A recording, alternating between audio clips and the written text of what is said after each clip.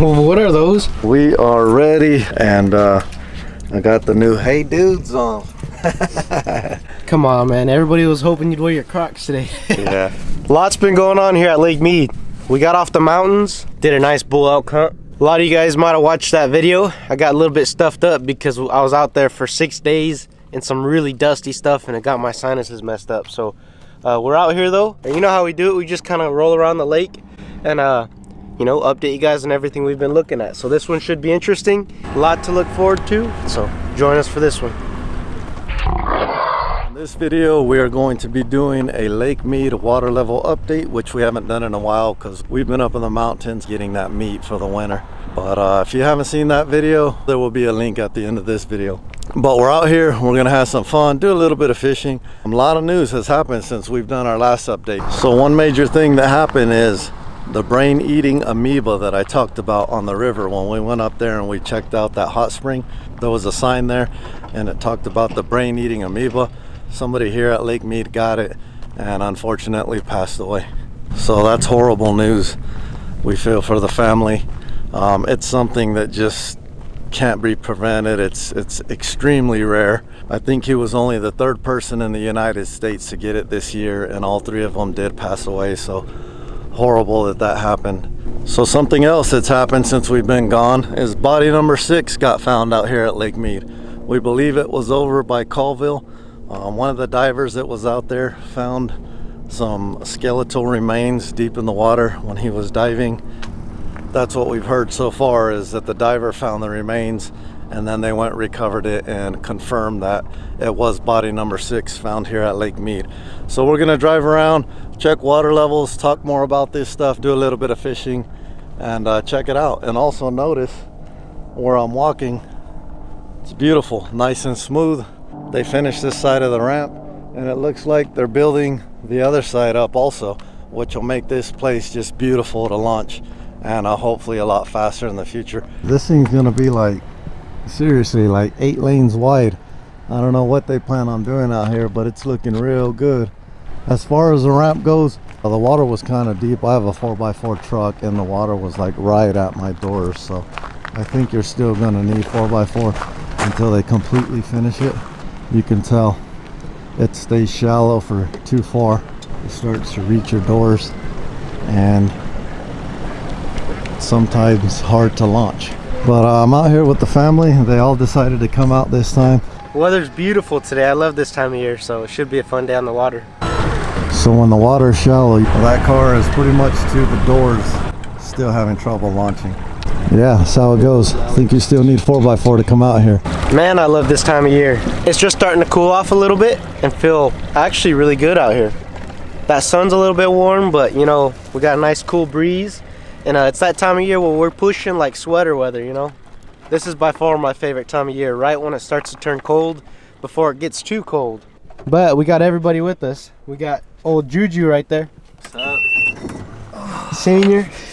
A lot of you guys were wondering if Mrs. Mountain Man actually existed, and yeah, she does. She's right there, so you get a glimpse of her. We really don't show family. They're not really involved with it too much, but every once in a while they'll come out and hang out, and we do our thing. There was a big old ball of shad over there. It's like the nature channel out here. Oh yeah. The migration has started up for a lot of the waterfowl species in North America, so we're starting to get a lot more duck species and stuff come through here. As it starts to cool down, it's cool because you'll start to see a lot more birds like that. Like the coots. We got way more coots right now than we have the rest of the year. I saw some mallards. A lot of ducks are starting to migrate through here, so it's cool to see. Well, the first stop is over here where we check our water level. That is intake number 1. That used to feed Vegas water right there. As you can see, it looks like we got a little bit of change. I looked at the graph. It said we're still at 1,046 foot above sea level. So we haven't changed a whole lot since last time we came out here. If anything, we're a little bit stable and mine have raised a little bit. So from a couple months ago when we hit where the lake hit the very lowest that it's been, we've gone up 6 feet. So all that heavy monsoon season we've gotten this year actually helped a whole lot, and it's really good to see.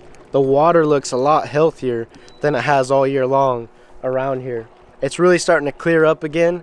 This lake at one point you were able to see extremely deep in a lot of spots, and for a while when the water was dropping you couldn't see nearly as far as you used to. And we're starting to get some clarity back again. It's kind of dark out here, so I can't see our marker down there, but it's somewhere down there. That's way down. Oh yeah, you could see it way down there nowadays. It's good to see. We're gonna have to start using that little like chip in that line right there. Yeah. Whatever's happening is working, but I have to say that there's less evaporation, less heat, and a lot of things that are causing this water to go up a little bit. We expected it to go up. We'll see next summer. Who knows, it might drop. We just don't know what's gonna happen, but as of right now, it's gone up a couple feet since last time. Yeah, so looking at the graphs, we're at like 73 degrees of water right now. That's what the water temp is. And that's pretty good. You know, for a little while there, where the water was well into the 80s.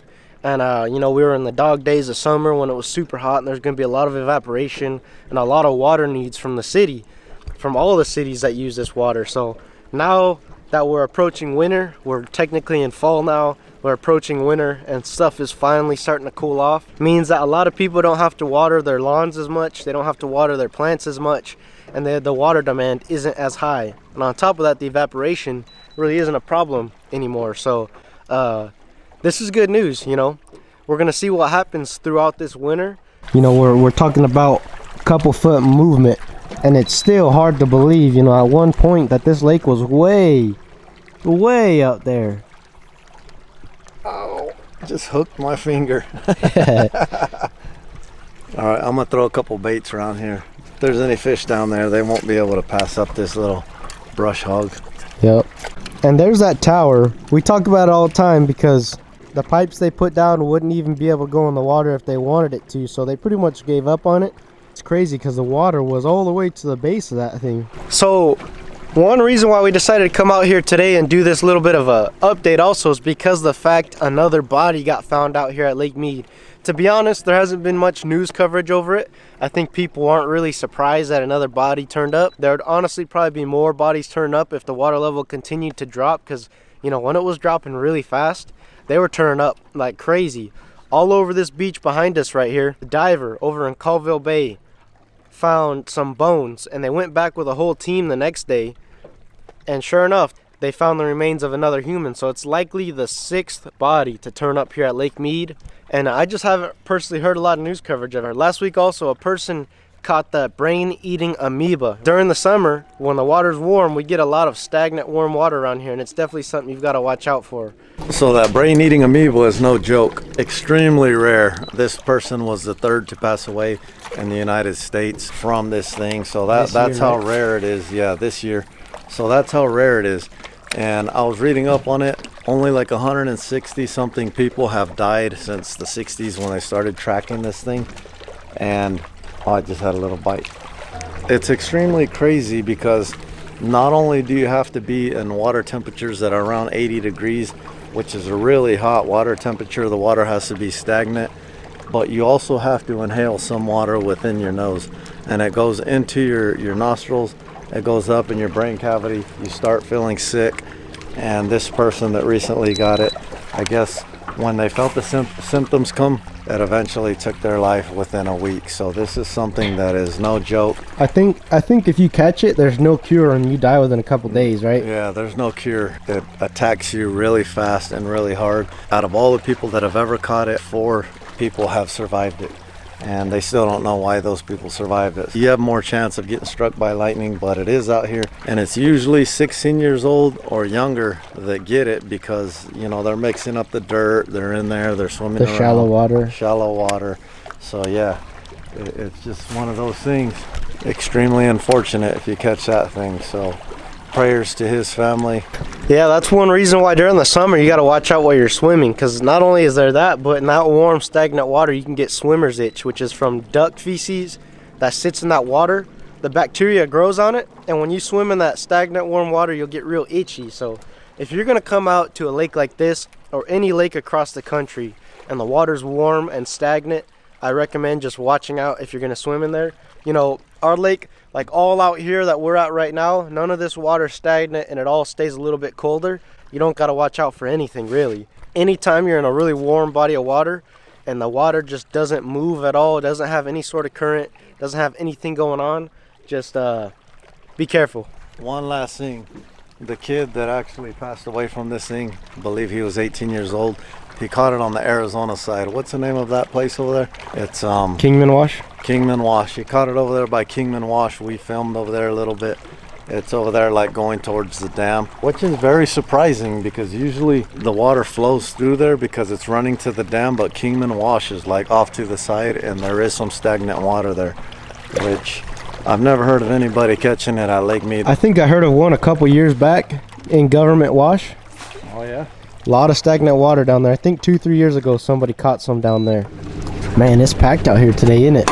Yeah, there's a lot of people out today. Tourism starting to go up a little bit, yeah. Well, look at the legendary boat right there. I think it is officially touching water again at its base. Last time you saw it, Drew, it was way out, huh? Yeah, the land came up to about where we're at right now. Yeah, this whole valley right here is all full again. It's looking good. Let's go check it out. Wow, yeah, the water is to the boat. Look at this. It's well into the water now. It's just me, or does the boat look like it's tilting more? I know. It is. I think so too. I was talking about that last time. I think the boat's at more of an angle. I honestly wouldn't be surprised if it falls over soon. Because, you know, when that soil got dry and then it's getting wet again and it just keeps fluctuating, the weight of that boat is just kind of pulling down on it slowly. But the little mini jungle out here that's growing in this valley, changing every single time we come out here. These trees, man, they're growing fast. Look how tall those things are now.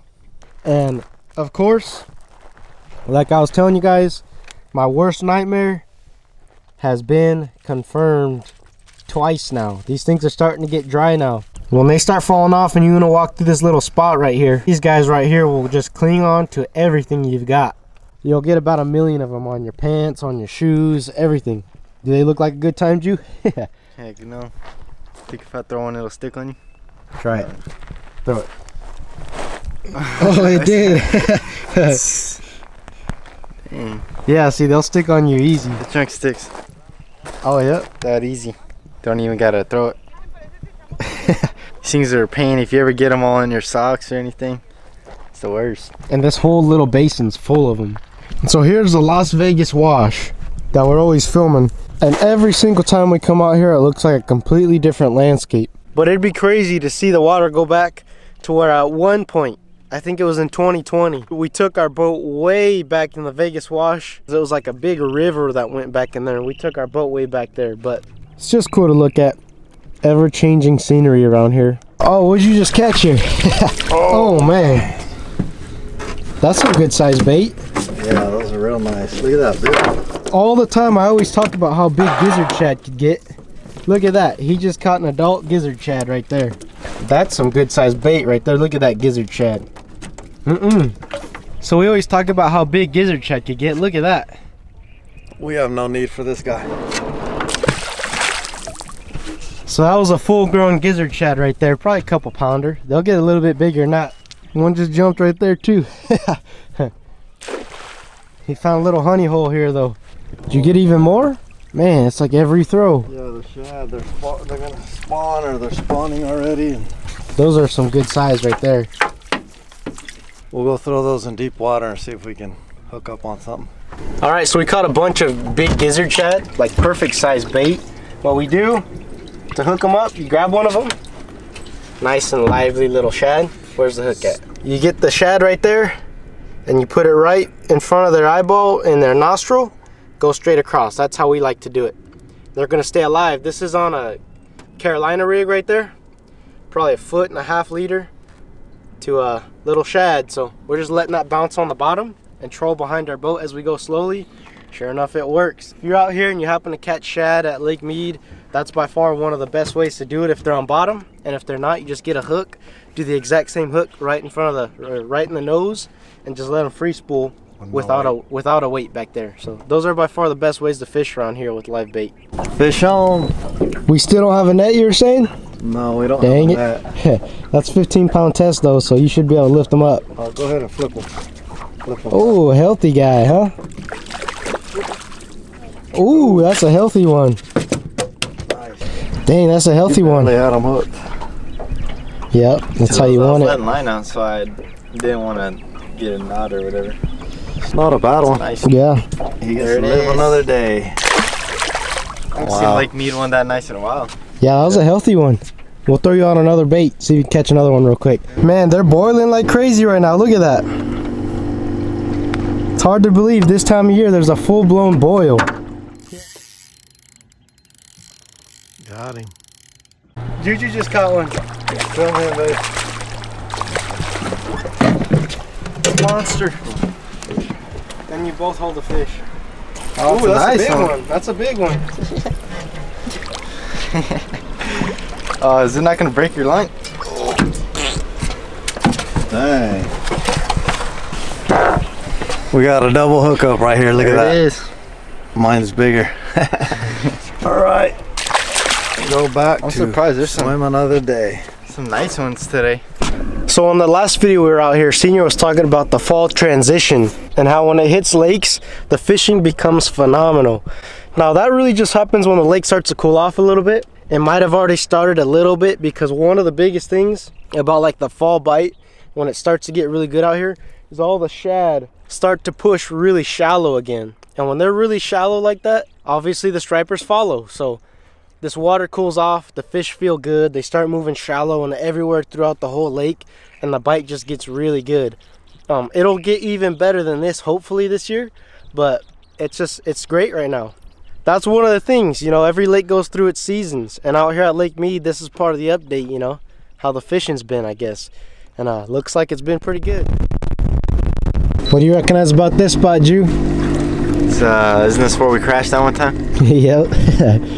This right here is Sin City Island. That's the name Senior gave to it. Yeah, so we crashed on top of this thing a little while ago. You might even be able to still see our prop marks on there, but the water's actually gone up. It's not as high as it was when we crashed on top of that thing, but it's getting close. Before we close out this video, we're gonna go to one last spot. We know where there's a boat that we haven't really investigated or walked up to. We'll go over there, show you guys a new boat, and go from there. But let's hit it. Starting to get dark. We have 60 minutes of daylight left, so we gotta hurry. Keep an eye out for shallow enough. There's that boat we were talking about. Let's go take a look at it. It's kind of steep. You don't think trolling motor's gonna hit? No, slow down, slow down, slow down. Back. Too late, too late. Perfect landing. Go ahead, Ju. Here it is. Looks like some sort of speedboat. Man, they got an old engine on this thing that grew all kinds of quagga mussels and everything on it. What's weird is this whole boat looks old. Look at you up there. A lot of it looks a little bit older, but that battery is kind of like still in good shape, to be honest, for having been underwater for a lot of years. One of the last times we were out here and we were exploring a little boat, and we asked you guys what kind of boat it was. A lot of you guys put in the comments down and DM'd me on Instagram and everything, you know, the year and the model, and that boat was made in the 60s. It was a boat from the 60s. So this thing right here, I don't think is going to be quite that old, but you could definitely tell it's a little bit older.